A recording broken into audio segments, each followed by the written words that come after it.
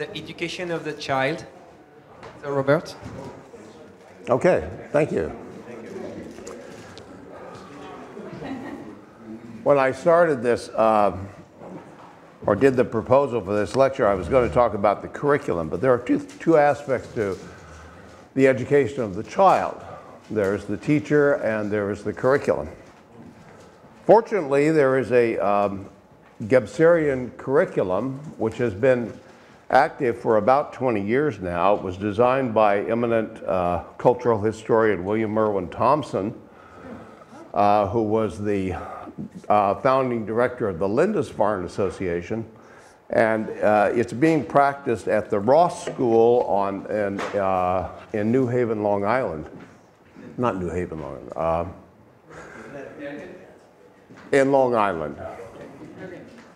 Yeah, in Long Island. I also wrote a cultural education curriculum in my book. I wrote the curriculum in 1984. And I spent 20 years trying to figure out how to justify it. So my approach is a bit different than that of William Merwin Thompson. But I decided in this talk that I am going to talk a little bit about the curriculum toward the end. But the main subject that I wanted to get involved with was the concept of child development.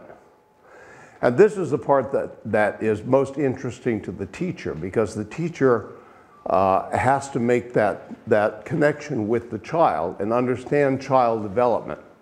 And Jungian psychology does not give us a very good image of child development. So why talk about this? Why talk about it in terms of Gebser and Jung? And why do we need to educate the child? Gebser says, the new spiritual reality is without question the only security. Its realization alone seems able to guarantee man's continued existence in the face of the powers of technology, rationality, and chaotic emotion. If our consciousness cannot master the new reality and make possible its realization, then the prophets of doom will have been correct. We've been hearing about the prophets of doom and all of the things that have been going on all morning long. Other alternatives are an illusion. Consequently, great demands are placed on each of us, and each one of us have been given the grave responsibility not merely to survey, but to actually traverse the path opening before us.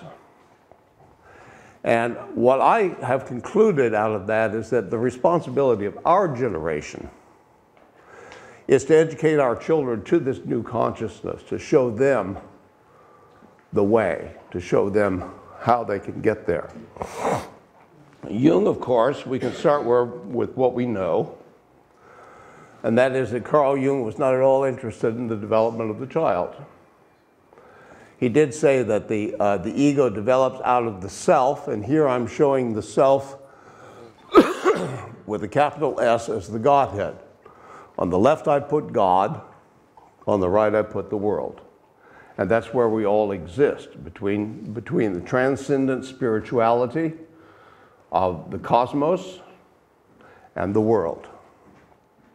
But that development was not something that Jung interested himself in. This, I've shown the collective unconscious on this side of the cultural superego, which is the barrier I place between the collective unconscious and the collective consciousness. The ego develops into collective consciousness, and at some point in midlife, it will turn itself around and seek to reconnect with this self, capital S, which is a transcendent self. The process leads the ego on an inward journey toward the inaccessible self, the Godhead. And Jung says, it is completely outside the realm of the personal sphere. It appears only in terms of a religious mythologium, visible only in symbolic form. So Jung left the development of the child to others.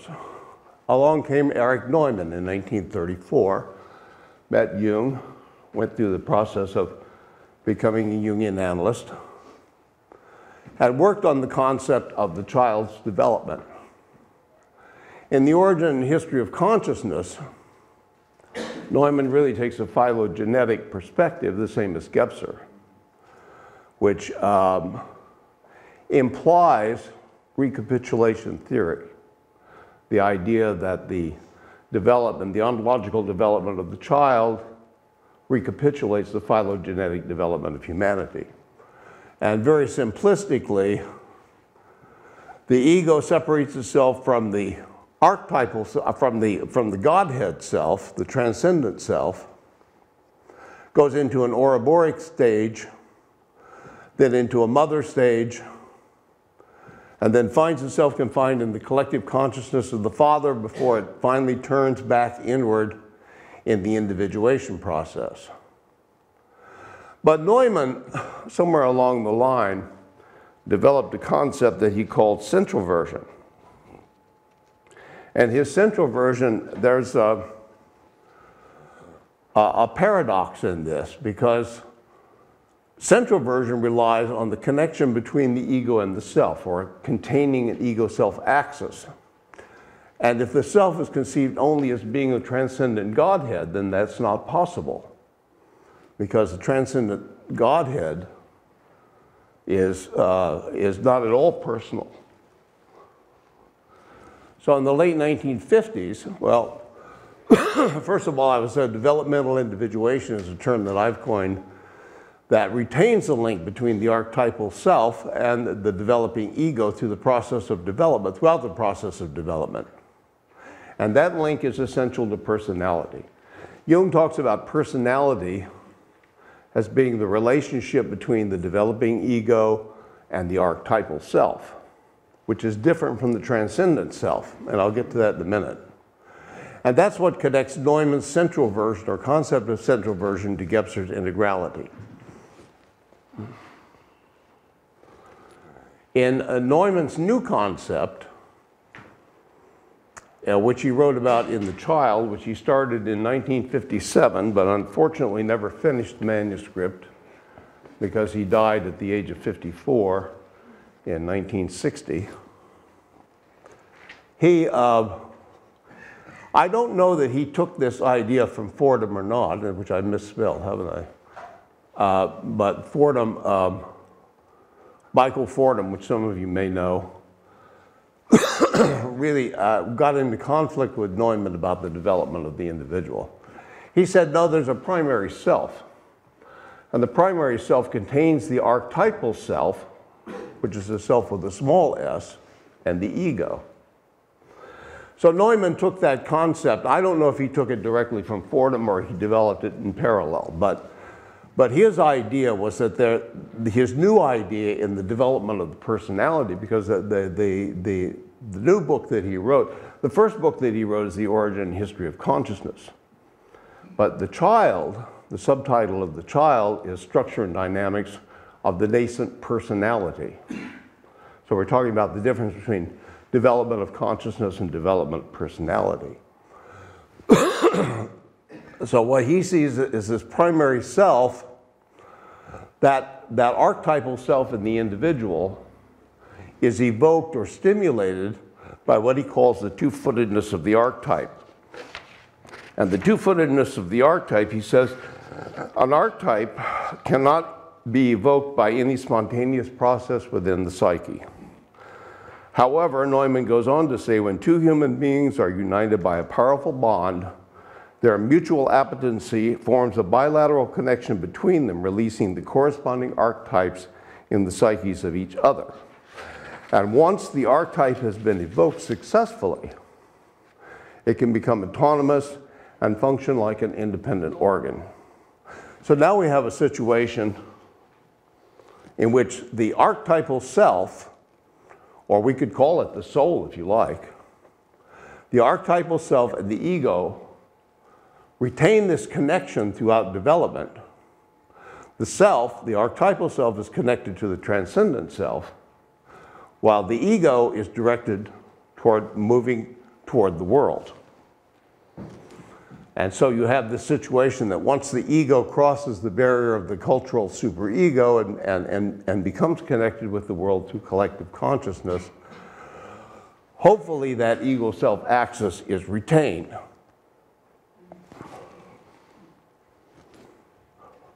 As such, you have this concept of central version, when the ego does turn inward, it turns inward not toward the transcendent self, as Jung had originally concluded, but toward the archetypal self, which retains that dynamic interaction between the two. The self, the transcendental self, the archetypal self is connected to the transcendent self, which is introversion, while the ego is connected to the world. So this is what gives Neumann's concept of the development of consciousness a similarity to what Gebser can be implied to imagine from the ever-present origin, because his focus also was phylogenetic. But there are lots of ontological implications. So in Gebser, if we give Gebser a Jungian formation, we can see that this archaic consciousness is really the same as Neumann's concept of the self and the ego contained within a primary self-image. Now Gebser says that self is evoked or activated by the relationship between the transcendental self in the child and the transcendental self in the mother. This two-footedness of the archetype. But the objective of archaic consciousness is not consciousness in the same sense that we recognize as mental consciousness. He calls it a wakeful, Gebser calls it a wakeful presence. And that wakeful presence is the stimulation of activation of the archetypal self as a guide, as an inner guide to the personality. The ego is going to be also guided by the world, by the collective culture. Magical consciousness, the ego and the self the ego has differentiated, but still attached to the self. And the self has to be nurtured in order for that to have an effect on ego-conscious development. So a wakeful presence at the level of magical consciousness is what we call the participation mystique, or we can call it trans-individual relationships, that magical relationship between people, between individuals. At the mythical consciousness level, the self and the ego are separated but still connected by an axis, whereas the magical and archaic consciousness have both been subsumed into an unconscious space. The wakeful presence here is the awareness of the imago Dei, what Jung called the imago Dei, awareness of the image of God within. Gebser says the mythical structure has an imaginary consciousness reflected in the imagistic nature of myth and responsive to the soul. The essential characteristic of the mythical structure is the emergent awareness of soul. Now each of these structures, you see, each of these structures has a characteristic of personality which is evident. It's evident to the parent, but it's probably more evident to the teacher, because you see this in the classroom all the time. For example, if in archaic consciousness, if the self is not activated, then you end up with what's called the wounded child, or the wounded child syndrome. And that wounded child syndrome has particular characteristics which evolve in the magical consciousness realm and in the mythical consciousness realm. For example, in the mythical consciousness realm, the child is projecting onto others. It will project that heroic. If it understands or is aware of that heroic image within, that imago Dei, will project it onto another, a parent, an older sibling, a relative. And if it is not aware of that, or doesn't have that external projection, what we're seeing now is that it's projecting this archetypal self, this heroic self, onto avatars in virtual reality. This is happening a lot among young people. So in the efficient mode of mental consciousness, you see there's a connection between all of these structures of consciousness. There's a wakeful presence is retained by this connectedness to earlier structures of consciousness. And Jung refers to that as well by saying that the ancient Greeks, which are probably one of the best examples of the efficient mode of consciousness, of mental consciousness, says that the weird and wonderful nature of the gods was a self-evident fact in 100 living myths and assumed a special significance in the no less credible philosophical refinement of those myths. The deficient mode of mental consciousness, the cultural superego, has become a solid barrier which affects mental consciousness, which is directed toward the world. But all of these other modes of consciousness, or the structures of consciousness, the archaic, magical, and mythical structures of consciousness, have been subsumed into the unconscious. And I would hypothesize that they break apart into various archetypal complexes. So here we have Gebser's concept of integral consciousness. On integrality, Gebser says, in every instance, we are necessarily dealing with the ability of our faculty of consciousness to adapt itself to the different degrees of consciousness of the various structures. And only when they are integrated via concretion can they become transparent in their entirety and present. And they are not, of course, merely illuminated by the mind. So that is really the major difference. Excuse me. In Neumann's The Child, we also come to that same basic concept. The integration process, the personality goes back along the path it took during the phase of differentiation. And it is now a question of reaching a synthesis between the conscious mind and the psyche as a whole. This is an integration in which the expansion and development of consciousness are simply continued in a new direction, inward. And here I've indicated these unspecified earlier evolutionary stages of consciousness. Jung says in Memories, Dreams, and Reflections that if the unconscious is anything at all, it must consist of earlier stages of consciousness. So I've left them here as undifferentiated. So that brings us to the two things that are required to change the educational system. And we are at a point where, as has been discussed by Jeffrey earlier and by Jean, it really is time here and now to make this kind of change. And there's a great resistance to making this change in the educational system. But we need to change the teacher, and we need to change the curriculum. And you change the teacher by empowering the teaching cadre.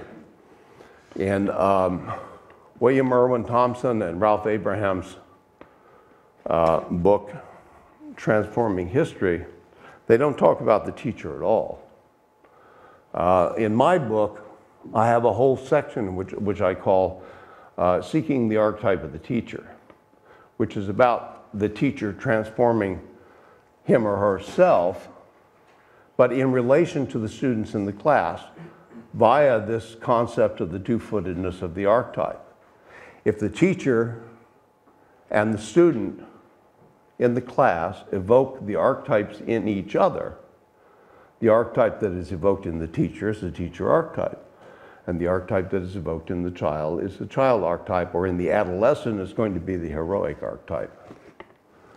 But that's the empowerment of the teaching cadre. The second thing you have to do is you have to educate the public as to why the cultural education curriculum is required. And that's a track that I took.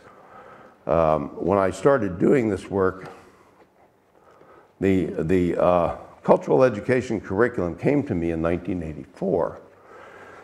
And in the early 90s, when I was living in Santa Cruz, I began studying the history of consciousness. And I was trying at that time to formulate my own cultural education curriculum, but I found that, first of all, I didn't know as much as William Irwin Thompson about cultural education, about the cultural history of the world. But I did determine that what we had to teach was the cultural continuum of humanity and not a cultural education, as Jeff said, called a cultural complex, the American cultural complex, That's not relevant anymore. What's relevant to all of us is the cultural continuum of humanity. And then you have to formulate and design the curriculum, which the model that was developed by Thompson and Abraham follows this Gebser-Jung quote.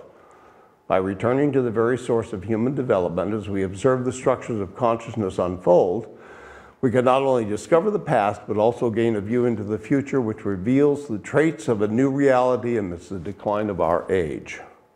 And so Ralph Abraham and William Irwin Thompson developed a curriculum which is divided basically into the K through 2 early childhood education, 3 through 5, which is an intermediate level of education, and then 6 through 11 in this case, which is the secondary level of education, and then the grade 12, in which they bring it all together in a spiral. So in a lot of ways, my basic model is similar to the one that of the elementary level, the one that Thompson Abraham developed. What happens in the Thompson Abraham model is that in the second grade, he developed certain themes, of which the themes for the first and second grade are patterns and structures, for example. In my K through 12, I want to emphasize artistic expression and the interactive relationship with others, but basically the interactive relationship between the teacher and the student. So what I have advocated is what's called the looping system, where the same teacher stays with the same group of students for a period of time. In the 3 through 5, where you're talking basically about, or you're emphasizing the magical and mythical structures of consciousness, in my curriculum, I think it's important to emphasize two things. One is called cultural literacy, which was developed in 1987 in a book by E.D. Hirsch that some of you may have heard of. But cultural literacy on a world cultural basis, a global cultural basis, not based on a particular cultural complex like the complex of the United States. And the other aspect is to emphasize in all of the cultures that are being studied two basic things: the difference between the spiritual and the profane, the sacred and the profane in all of those cultures. In the Abraham Thompson model, the 6th through the 11th grades really kind of focus on the mental structure of consciousness, and it brings in all different kinds of he does a very nice cultural history curriculum. He goes through the whole cultural history, starting with tribal cultures and ending with modern society. My 6th grade curriculum, for example, he does a spiral approach in the 12th grade. He says the spiral approach will integrate all of those structures of consciousness and give the student a concept of this whole integral idea. My spiral approach is in the 6th grade. It says, well, you know, you have to help the student anticipate where they're going to go. And so in the 6th grade, we look at the local community, the local area, and they study from the prehistoric era through the tribal cultures that inhabited that area. A very nice piece that some of you read that was written by John about the history of this area and of California. That's the same concept of my spiral approach to the 6th grade. You study all of that history, cultural history of this particular area, what cultures inhabited this area, wherever you are. And then in the 7th through 12th grade is where I concentrate on the cultural curriculum of the cultural continuum of humanity and the different structures of consciousness. And then in the 11th and 12th grade, my commitment is to a vocation. I want the student then to begin to think about what their calling is, what their objective is in bringing about this new consciousness. So that's stimulating their vocation, their vocational ideas. So again, the teacher, coming back to the teacher, in the Abraham Thompson model, there's little information about the teacher. He does say in the kindergarten, the beginning of the soul, the being and the soul of the parent or the teacher is more important than educational philosophy, which I agree with. And in my model, it's about seeking the archetype of the teacher through this concept of the two-footedness of the archetype. If you're evoking the archetype in the student, then the student is evoking the archetype of the teacher in you. So I think that's about all we have time for right now. Is that right? You had me 5 minutes left. Well, okay, I'll leave that open to questions then.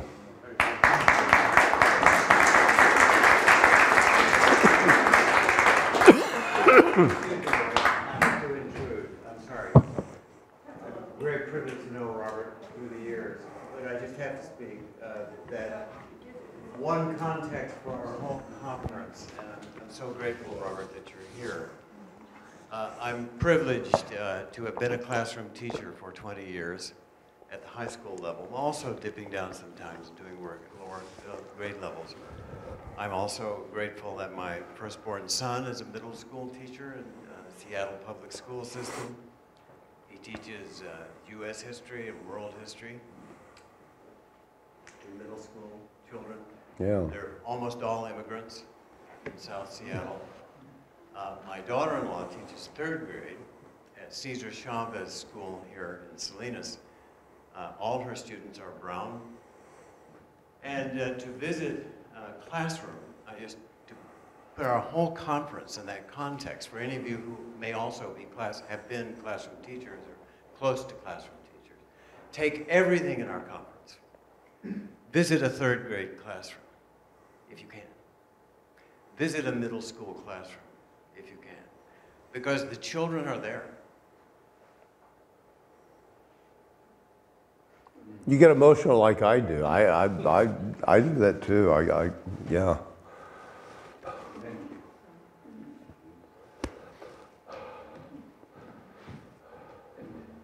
I do want to say that the STEM curriculum that's so dominant in the United States right now is a total disaster.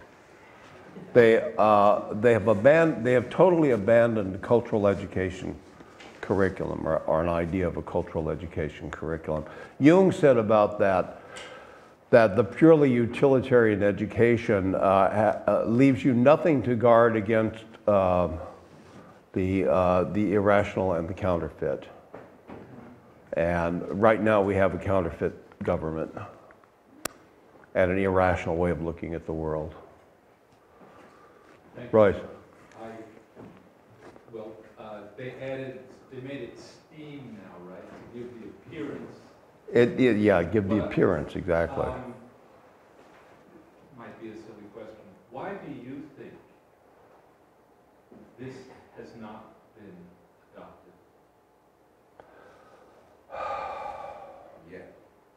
I think that part of it is the democratic idea that it's the economy, stupid, which is not.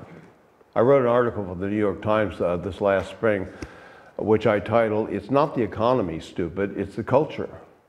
And I think that Donald Trump has brought that to the foreground. Now, what's happening in that sense is that Donald Trump Jr. gave a speech in El Paso, Texas last February, which has been labeled the loser teacher speech. And that type of speech by a political leader, what that does is it inspires or instigates these young adolescents to go into their schools and to harass classroom teachers that they don't like or classroom concepts that they don't like. I read an article in the paper a couple of weeks ago about the school in Illinois where the student organization for the integration or intercommunication between the LGBT and straight community was taking place, and a bunch of Catholic fundamentalists went in there couples, girls and boys, holding hands and shouting at them that everything they were talking about was wrong and that they had to do. Well, this is part of the kind of disruption that takes place because Donald Trump Jr. makes a speech that says it's okay to do that. Well, you know, I can just say, never mind in sort of childhood education. I was just at a Jungian conference in Vienna, and at a subcommittee meeting, we talked about the difficulties of training today, because the students are coming in with an attitude of entitlement that is just over the top. Recently, a candidate at the Institute, New York Institute, took an exam, and there was a typo in the time that the exam was supposed to start. Normally, the exam starts at 9 a.m., but there was a typo that said 8 a.m. And we said, what should we do? And the president of the Institute said, we'd better make it 8 a.m. because this is a very litigious student. Wow. So I'm just adding to, you know, riffing off of what you said about Trump Jr. It seems to be, you know, this whole attitude of entitlement by students and no accountability in themselves for where they're at in their process. I guess it's not just with the younger ones, but thanks. Yeah. Well, that's why I think the empowerment of the teacher is so important. Yeah. Because the teachers are getting stepped on by the administration and by the students and by the parents. Yeah. I just wanted some quick clarification about one of the quotes from Gebser. Okay. Talks about the integration or diaphaneity between the stages of psychic development. It's on a previous slide. And he says it's achieved through concretion. I'm wondering if you can explain that, or The what? that the integration of the stages of development takes place through concretion. Let's see if we can find the quote first. Yeah, that's not verbatim at all. Succinctly, what did Gebser mean by concretion? Yeah. Oh, by concretion. That's a good question, and he talks more about it in the sense that you can't really understand these other structures of consciousness you can't simply illuminate them with mental consciousness. You have to go into them, and I would say that the concretion comes from feeling, intuition, and instinct. And you have to relate to it more that way. I give you some examples about how that exists in the child. Walt Whitman wrote it. Here's an interesting one. In terms of magical consciousness, Walt Whitman wrote a poem called There Was a Child Went Forth, and everything he looked upon, he became, and that became part of him for a day or for a year or for many cycles of years. And that is the concept of magical consciousness, participation, mystique, and magical consciousness coming together in the child. So if you can realize that again as an adult, which obviously Whitman did, because he understood that, that's concretion. That's coming to that concrete understanding of that particular level of magical consciousness. Coming to a concretion of mythical consciousness is going through what I call the individuation initiation phase. And I think you were talking about initiation, weren't you? In which you actually come face to face with your own archetypal guiding spirit. That's what the archaic tribal consciousness, tribal peoples will call. Well, the American Indians, for example, the American Indian Vision Quest is coming to know your own tutelary spirit, is what Eliade called it. Whether it's an animal archetype or a human form or whatever. So coming to that knowledge as mental knowledge.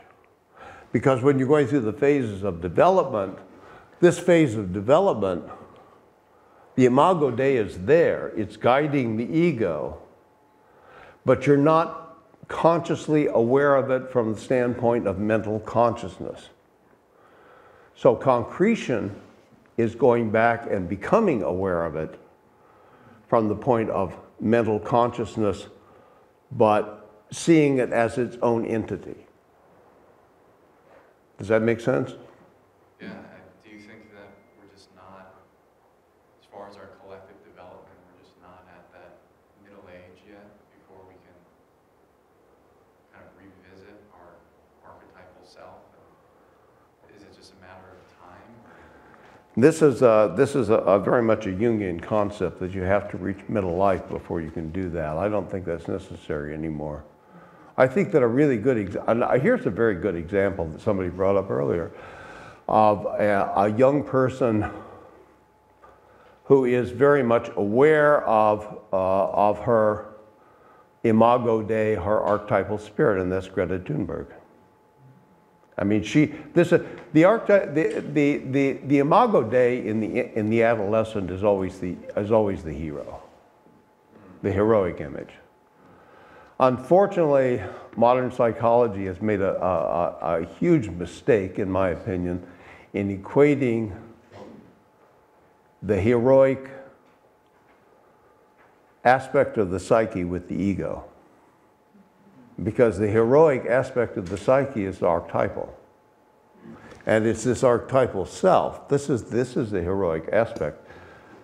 Being aware of it, being wakefully present of it, that would be the concept of the heroic aspect of the personality influencing the ego.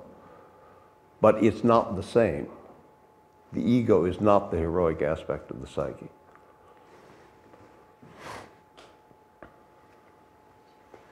Thank you for a very interesting presentation. Just a brief comment and a question. I'm a trained Waldorf teacher. And, I know that. Yes, we Thank you. spoke yesterday.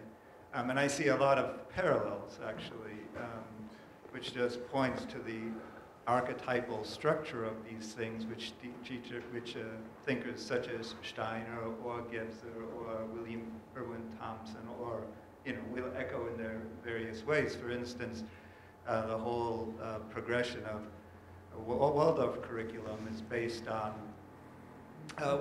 willing, feeling, and thinking. Mm-hmm. The young child in pre-K, it's all willing and imitation. The elementary grade school years, the emphasis is on reverence and awe and relationship to the teacher and the feeling life. And it's only when you get to high school that the mental consciousness structure in the independent thinking is emphasized. It's obviously there all along. They're all there all along, but it's in terms of emphasis of sequence. And that, Steiner talks in terms of willing, feeling, and thinking, but that's also magical, mythical, mental. Exactly. So it's there. So that's the comment. The question, Waldorf education too is confronting to some degree an existential challenge because of the how dissonant it is with social values and financial basis and teacher training and all this stuff. It's a crisis everywhere. Even Waldorf is the largest alternative education in the world, and it's threatened really from the. But my question is just a little bit of can you give us a flavor of your experience with using, you've taught this in curriculum at the Ross School, I understand, or? I didn't teach at the Ross School, no.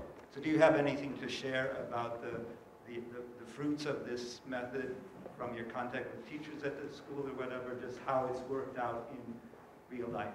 What, the Ross School? Or wherever these kind of models have been applied, Ross School, wherever you have knowledge about that.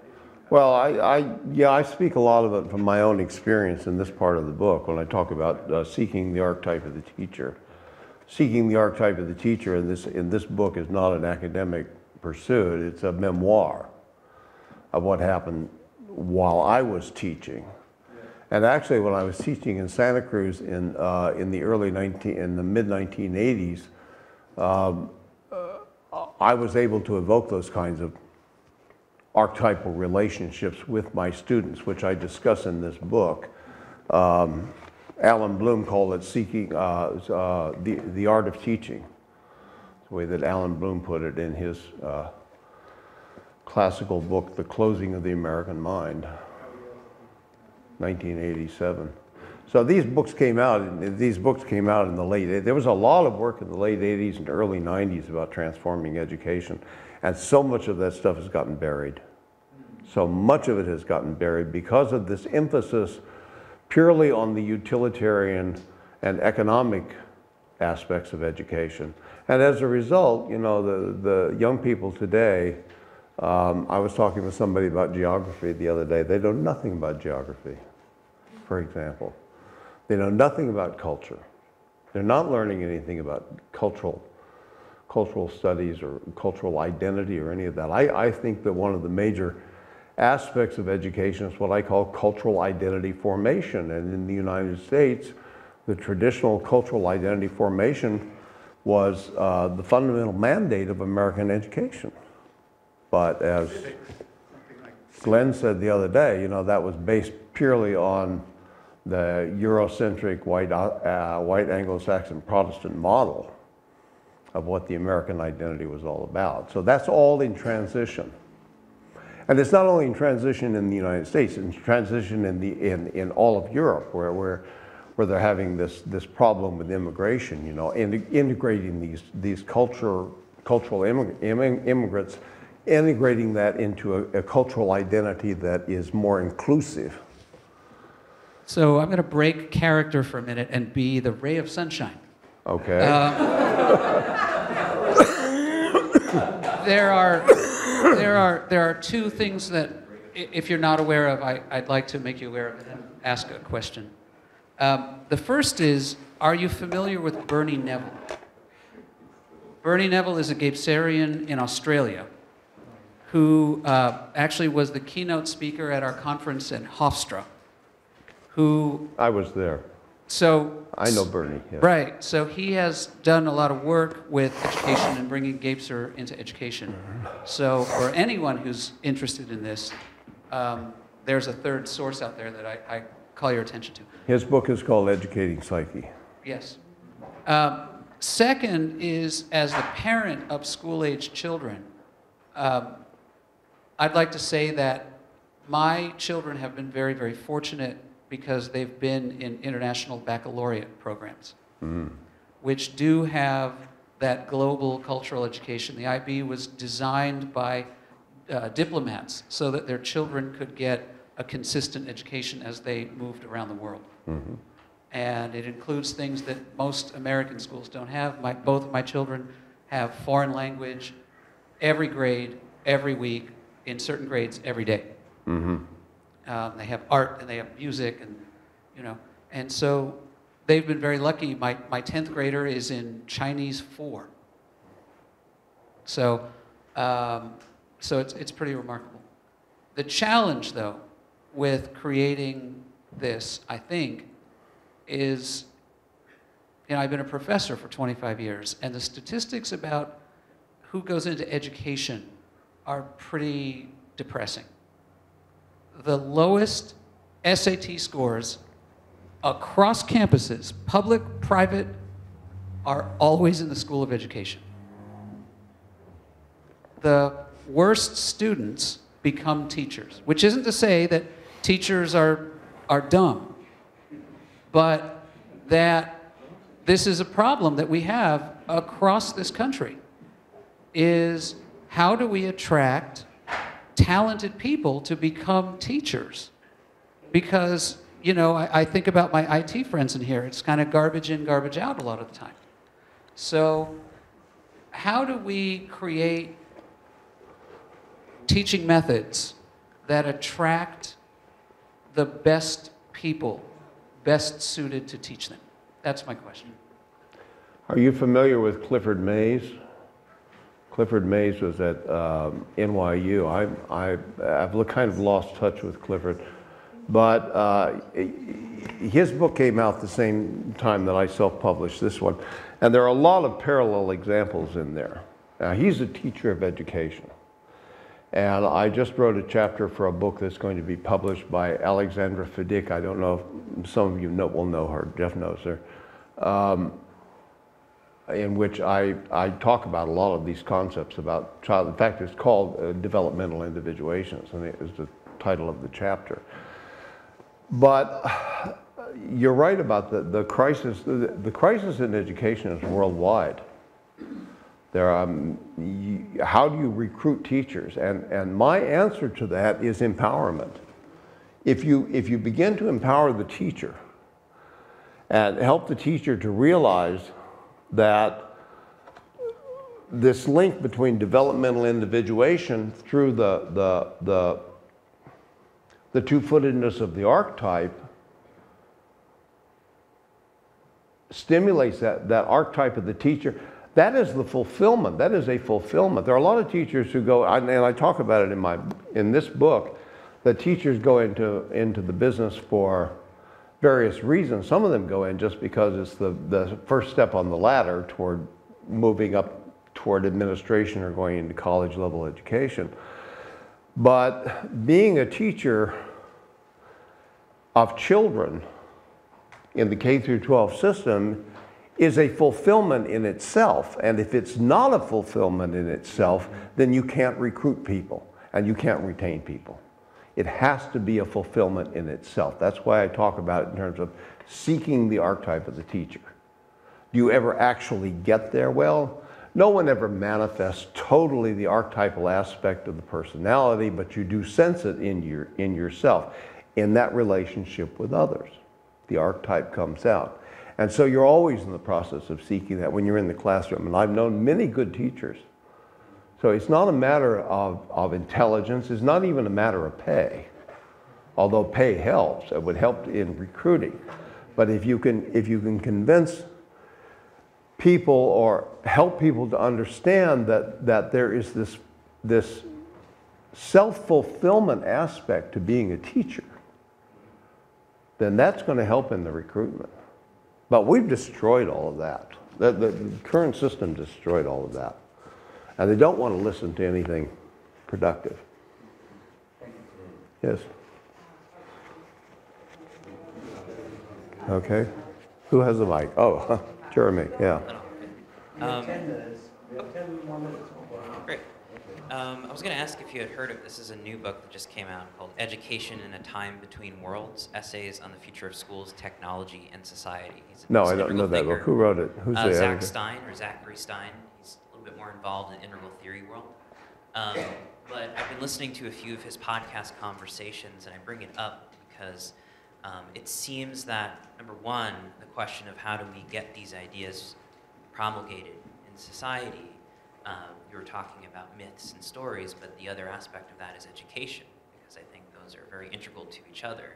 The teaching of the stories to the new generation, the showing them life ways, etc. So this is a question and also a context that many of us are coming from. Either we want to be teachers or educators, or we have been, or we're going to be. I've just been talking about becoming a professor myself in the coming years. So I guess it's more of a comment, though, on the sort of meta-systemic issues. Thinking of Sean's image of all of the different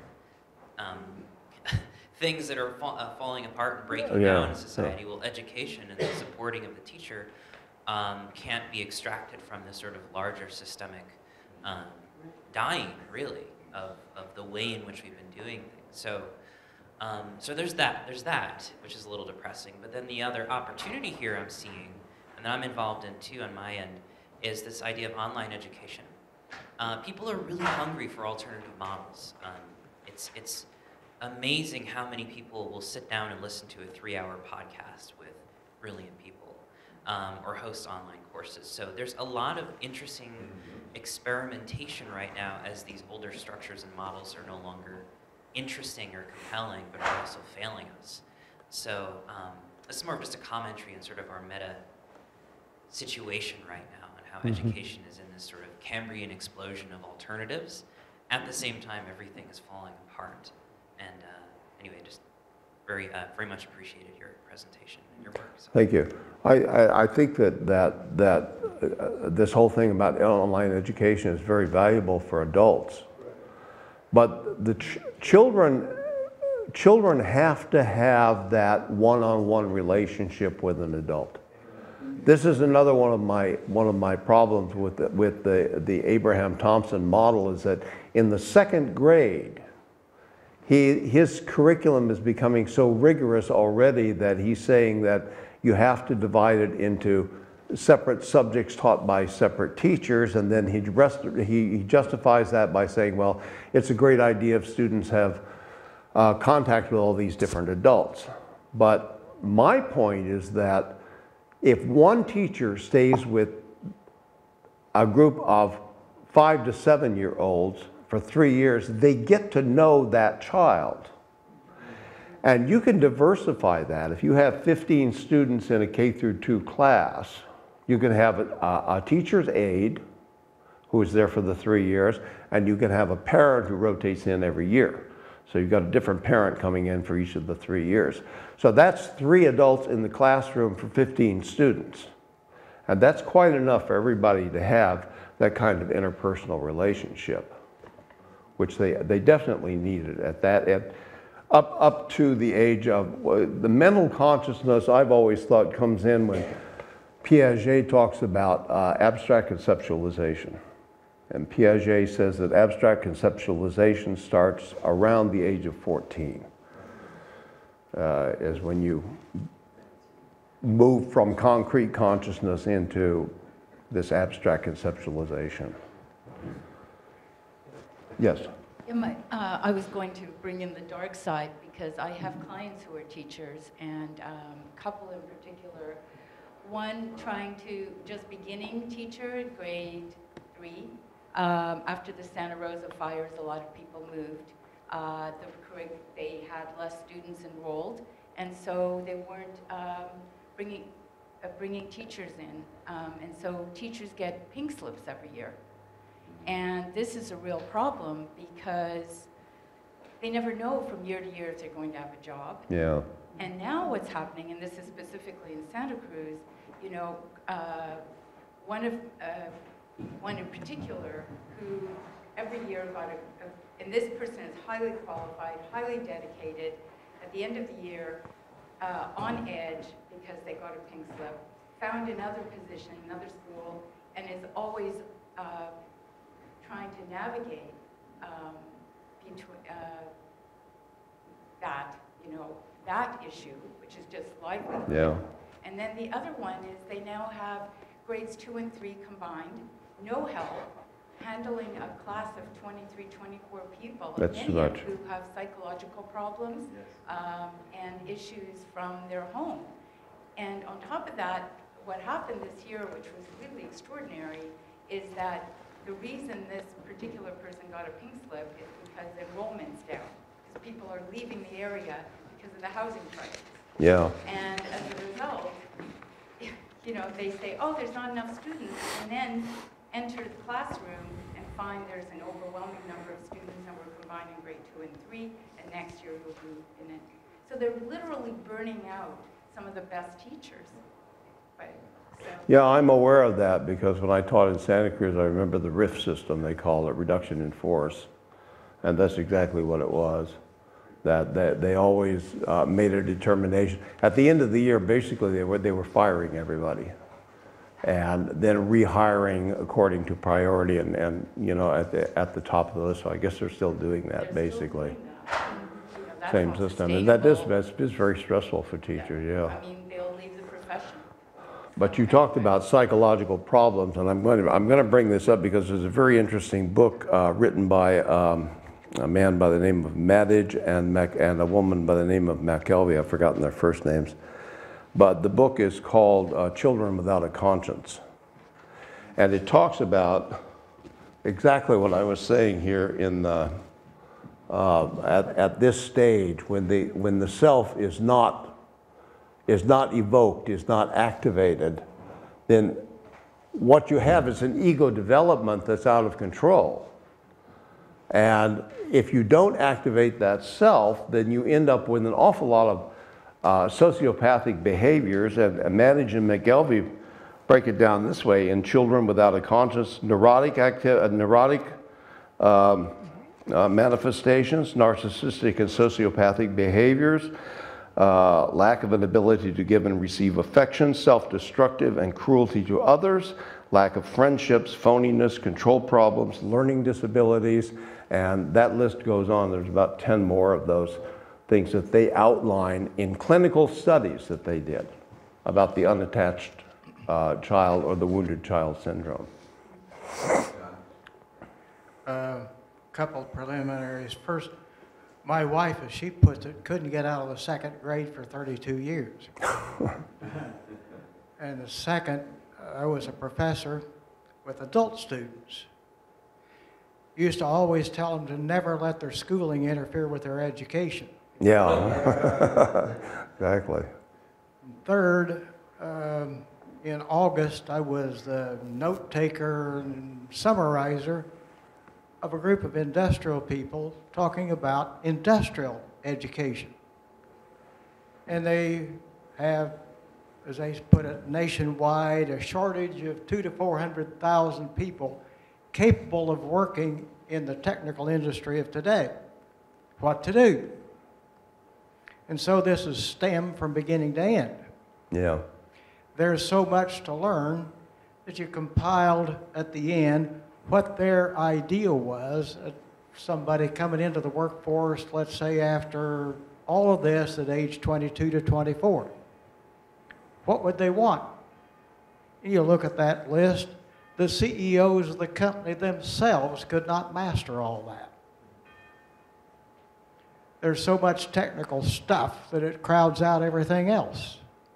And then at the end, what they want is somebody that's capable of understanding the problems of the company and putting all this together.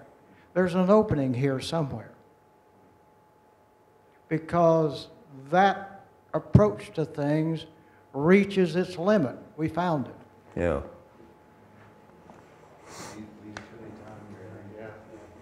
Well, there's too much, like I said, the STEM curriculum just puts too much emphasis on all of that. And even as you said, you can't learn enough through the STEM curriculum to get that job. So what you need to do is you really need to develop the individual personality in the K through 12 system. That's what the K through 12 system was designed for, and that's what it really should be. It's not a training institute, or shouldn't be. Well, I think we're done with the questions. Thank you. Thank you.